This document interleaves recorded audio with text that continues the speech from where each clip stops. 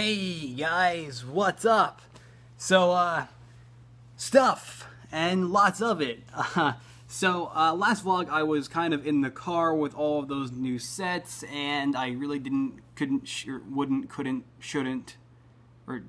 have shown you any of the figures that I had been working on or have been working on, and I was juggling a lot, and thankfully, as I predicted, things have really started to slow down a little bit in terms of making figures. So yeah, there are a lot of Winter Soldier figures that I've been working on, as you guys are aware. And I didn't mention in the vlog before last, but I actually posted the first official preview for the Winter Soldier figures like a week and a half ago or so.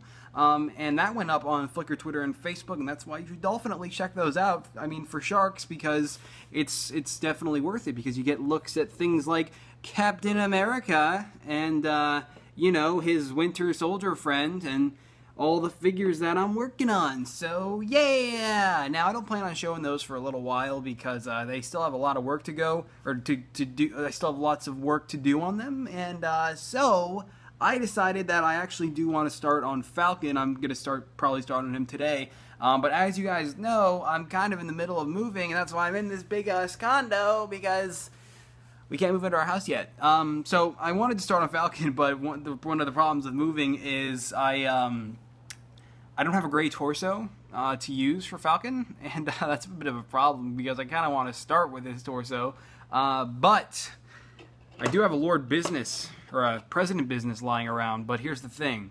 Lego and the quality they use for their collectible minifigure series is crap, and I don't want to paint onto their crappy you know, quality plastic collectible minifigures because, as I mentioned, it's kind of more cheapish on these. But anyway, yeah, so I'm not going to start on Falcon until I can find an actual decent quality gray torso that I can paint onto. But regardless, she's sleeping.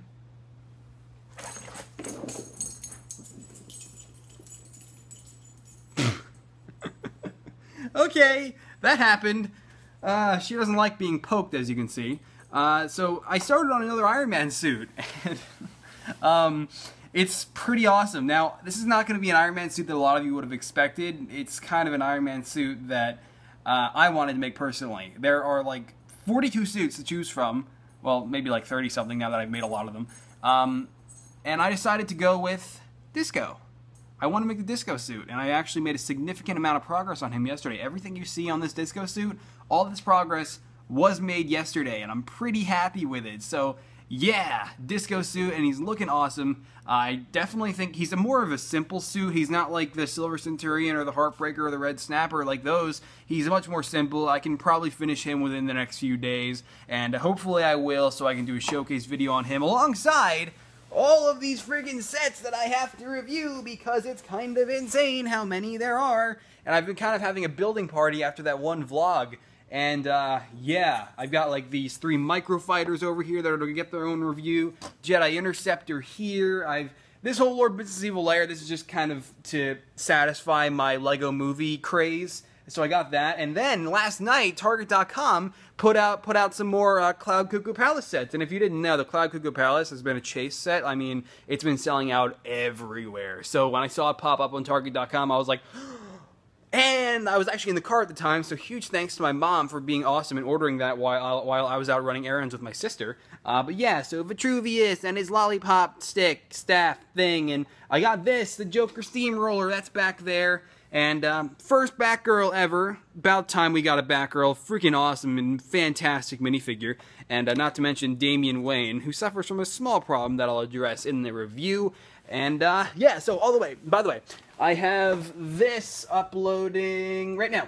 Reviewz wheel bike, check that out. There's the thumbnail. That's going to go up in about, I want to say, 111 minutes. 111, just like my friend Joe. 111 Lego Reviews 111. Coincidences. But, yeah, so, stuff. Lots of sets to review. I still haven't even opened up the police gunship or the V-Wing. I gotta build those, but I mean, I already have a lot of sets built, so there's really no rush in this freaking chandelier that wants to kill me. Yeah, so, Benny, I want to show you this. Benny got some updated parts recently.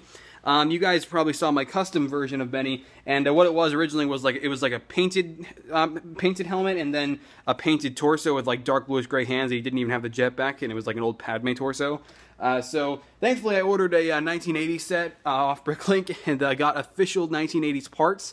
So that's an official 1980s minifigure right there with my own custom painted head, and he definitely looks awesome. And I did make a little crack on his helmet there, so yeah, lots more Benny to come. Benny's freaking awesome. I love Benny. He's awesome. But yeah, so 212, looking awesome. You have a lot more Utapau Troopers now that I bought a couple more of those sets, and they are ready for the Siege of Pow City. However, they're just kind of hanging out until I can move into the new house to get building on that.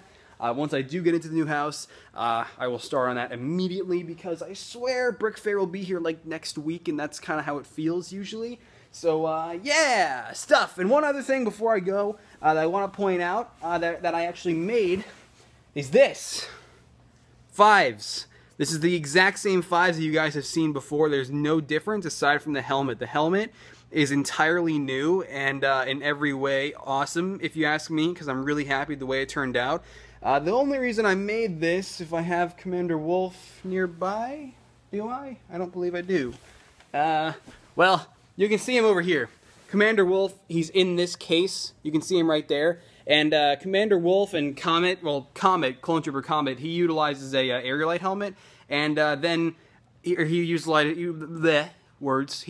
an aerialite Phase 2 closed helmet. And Fives had a Phase 2 opened helmet. And I was like, you know, that's not really consistent. And I made this on the day that the Clone Wars was announced to be airing on Netflix, so I was kind of excited about, you know, the whole story arc with Fives and Tup, that I made him a whole new helmet, and odds are this is going to be an MGF Extra exclusive, because I don't think a new Clone Trooper helmet is worth an entire showcase, given you've already seen the rest of the minifigure before. But yeah, still really happy the way this helmet turned out. And just so you are aware, that is not a Microfighter's helmet, like a Microfighter's Clone Trooper helmet. That is all completely painted. Painted the visor, the vents, the cheeks, everything right there you see is all painted.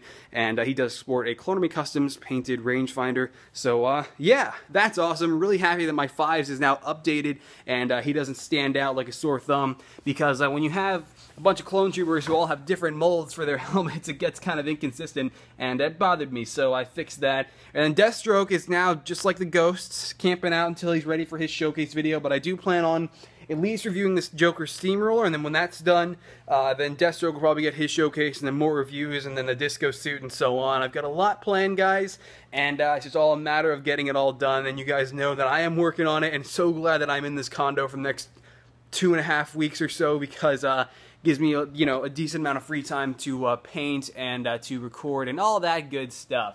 So yeah, I think that's it for this vlog, guys. And